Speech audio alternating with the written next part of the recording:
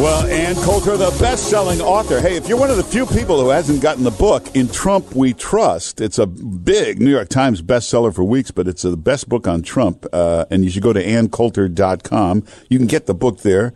Sign up for her column. Actually, you'll be the first to get it when it comes out. AnnCoulter.com, and, of course, follow her on Twitter. Ann Coulter, how you doing? Fine, thanks. How are you, Mark Simone? Very good. Hey, so this bomber... it'd be interesting to see, normally a terrible tragedy like this, we have a president who says, let's not rush to conclusions about if it's a terrorist or it's it could be from anywhere. So we didn't have to go through that this time. Yes, that was good. I'm not sure losers was the appropriate name. Oh, I like that, though. No, you shouldn't call them monsters or terrorists, because to some people that's kind of glamorous. But just to call them what they are, just losers. And probably. I'm afraid we're going to have to disagree on that. This sounds like a cute little name he'd come up with for Jeb ! But in any event, I was never really wild about this obsession on the right of calling, it radical Islamic terror. I mean, I guess it was fun to point out that Hillary would rather walk through hot coals than use those words. But okay, so say they say it. That isn't the issue. We want action, not words here. And I really wish Trump had already spent his 4 months in office pushing his campaign promises. The one campaign promise he's kept so far, and kind of a weak-kneed version of it, is the, quote, Muslim ban. In his immigration policy paper, the most magnificent document since the Magna Carta, he said we need a total immigration moratorium for a while. We need to get our books in order. Which we've done before in this country. We totally have. We did it for 20 years. Starting, I think it was in 1924, it was the most prosperous period in American history. Suddenly the working class had jobs and we weren't dumping low-wage workers on the country. The whole country became wealthy. It was fabulous. Hey, but at that time... was the Trump promise. So why not just do that? Why do we have to do the travel ban on certain Islamic countries? You'd have none of these problems if you went back to the immigration policy paper. But putting that aside, let's call it, the travel ban from certain terrorist-producing Muslim countries. He's looking a little prophetic on this right now. Give him time. I'd much rather be defending him on that. I'd rather be defending him on deporting anchor babies, something that has never been declared lawful, anchor babies, that is, by any court or any legislature. I'd rather be defending them on building the wall. And also, I would note to you that the one brief period of peace we had from the mainstream media's insane, hysterical conspiracy theorizing on Russia was during the hysteria over the travel ban, when they all had to rush to the airports and start weeping about how they want more Muslims to come. Well, that's a good point. I didn't think of that. Yeah, you want to distract them, keep your promises. Yeah, but it's better to have them on this Russia thing because it doesn't exist. Let them chase this. There are fun aspects to it, but to be honest with you, it's getting a little bit boring. I like liberals when they're insane but logical. This is just utterly illogical, and it's so boring. I mean, I know you can get your ratings up by appealing to a couple million nuts in the country. You could probably have, a foot fetish station and get your 2 million viewers. Yeah.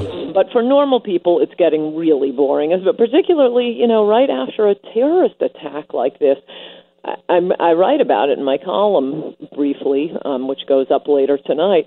I had just gotten in, and I spent, I think like a lot of people, spent all of Monday night watching TV and flipping around the channels. It was like the networks were coming in from different countries. On CNN and Fox, it's, of course, all about this absolutely sickening.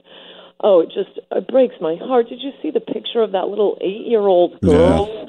And the woman, the mother who called in to CNN, on one hand, it seems quite exploitative for Don Lemon to be talking to this crying mother, but on the other hand, she had called in because she wants people looking for her daughter, Olivia Campbell.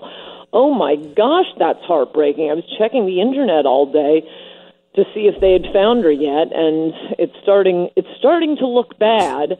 I mean, I don't think a kid would come out of a concert after something like this or hear about it and say, "Oh yeah, I just forgot to call mom." No. So it's really, I mean, they're attacking these little angels in our mother country, Britain.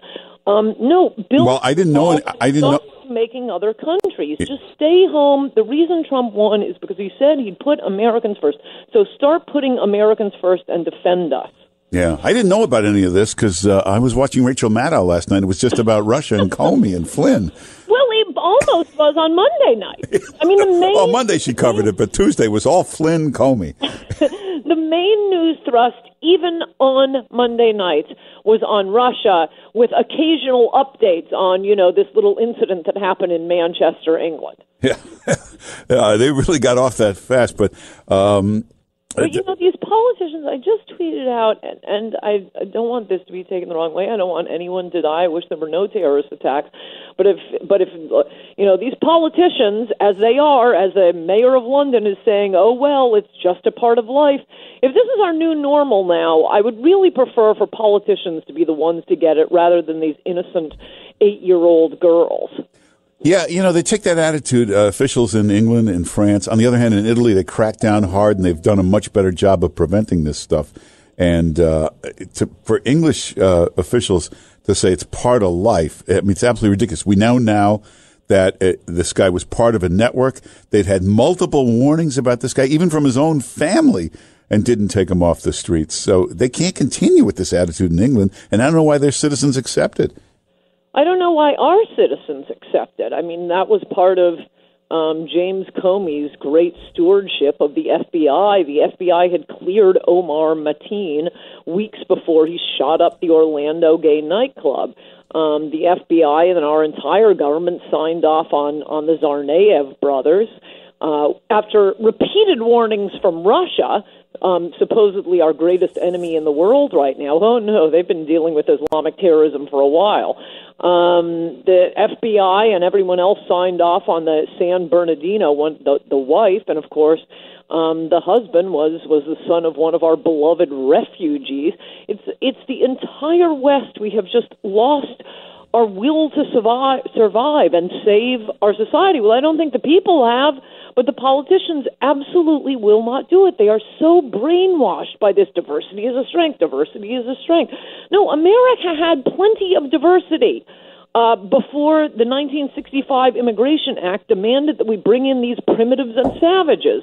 And this isn't a normal part of life. We did not have these terrorist attacks targeting little girls and nightclub goers and people at a community center or flying planes into our building. We did not have that for 200 years of the country's existence. There's nothing normal about this. And to act like, oh yeah, Muslim terrorists, yes, they were around in the colonial days. No, there is one cause of this. It is our really broken, I mean, not just broken, insane immigration policy, a policy that could have been designed by the Manson family to destroy the United States and the West. Well, that's very well said. And your new column comes out tonight? Yes, it does. And you should go to AnnCoulter.com, and if you sign up, you'll get this stuff before anybody. AnnCoulter.com, and follow her on Twitter, maybe the best tweeter on Twitter, and of course on Facebook. And get her book, In Trump We Trust. It's the best Trump book. So everybody's writing the Trump book now. You were the first. Yes, and also I exalt all of his most important campaign promises. Our next trick, Mark, is going to be to get Trump to read it. I bet he's read it. I'll bet he has read it. Well, get the book. Reread it to remind him of why You'll get so your great. Wall. Be a little patient. And the Muslim ban, and the moratorium. You'll get all this. And deporting the anger babies. And I really want to deport the Dreamers. I have had it with them. Go to AnnCoulter.com. Ann Coulter, thanks for being with us. Good to talk to you, Mark Simone. Take care.